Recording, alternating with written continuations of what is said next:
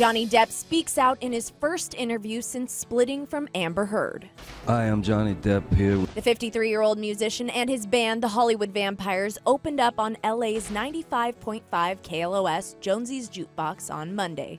And though he didn't discuss the drama in his personal life, he did get candid about his acting career, admitting he doesn't watch his own films. Is it because you just don't like looking at yourself? Pretty much. And then you start to second guess yourself Right. as far as the choices you made as an actor, but mainly I just don't want to watch myself. I don't want to feel self-conscious. I don't want to think about that stuff. You know? The Alice Through the Looking Glass star also revealed what he dislikes most about being an actor.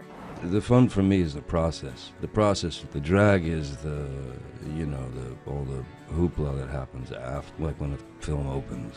Is that your least favorite part? That's the part I hate. Johnny has been slowly venturing back into public life amid allegations he abused estranged wife Amber Heard. He made a surprise appearance at the Comedy Store in LA Saturday night sporting a new do.